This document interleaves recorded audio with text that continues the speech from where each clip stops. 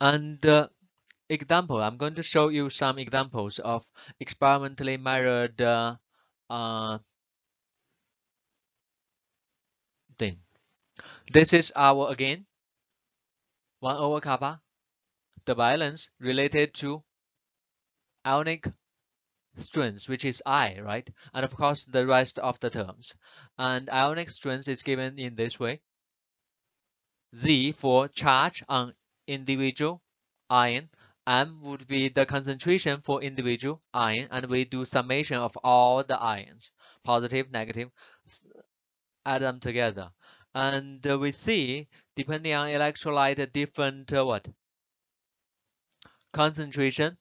We are going to have the higher the concentration, the lower the balance, which means the double layer got squeezed. The double layer got squeezed, okay? And if we can assume we're dealing with colloidal particles, 200 nanometer, not too fine, not too big, quite often used in ceramic, like DuPont TiO2, roughly this particle size, uniform, highly uniform. And if we have a surface potential 50 millivolt, and 1 over kappa, pick a number 30 nanometer, and the separation distance, again, also 30 nanometer. We are using something like this. Two spherical particles separated by small h, center to center, capital H is from center to center. And of course, we said, okay, when h is much smaller than radius, our radius is 200. Here, the separation 30. Okay, so it kind of satisfies this relationship. We can approximate the van der Waals interaction energy by this one. Okay, so the van der Waals interaction energy we can estimate roughly. We get a number. Plug the number in, right?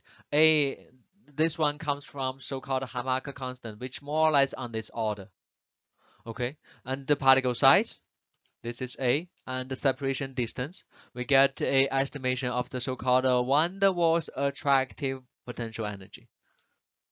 And the thermal energy, last time we mentioned, is roughly on the order of kT, right? It's roughly on the order of kT, which is, you know, the temperature, ambient temperature, you get this number. Van der Waals attractive energy, and thermal activation or thermal knocking kinetic energy, and then electron repulsion energy. Of course, we probably use the relationship that we said before.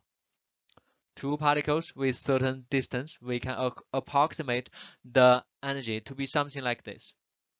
Plug the number in, we would get this. What does that mean? It means, okay, if our particles are this size, our separation is this far away, and if the surface already got covered by certain charge, that gives it a surface potential energy of this value, then in this case, the electrostatic repulsion kind of energy would be significantly higher than van der Waals energy. Make sense? Roughly, kind of like a much higher. What does that mean? It means the van der Waals attractive energy or force is not enough to overcome the repulsive force. They are going to stay happy for 30 nanometer separation or even longer. Make sense? 30 nanometer or even longer. And of course, we may find certain distance that they reach a equilibrium. Remember the exercise that I asked you to do. We can estimate at a certain distance the so-called stable solid loading. That kind of determines how much you can put the solid into the suspension, depending on the separation distance and your particle size. Okay. Okay. So The colloidal suspension, as we look at here, the example here would be stable against agglomeration, soft agglomeration.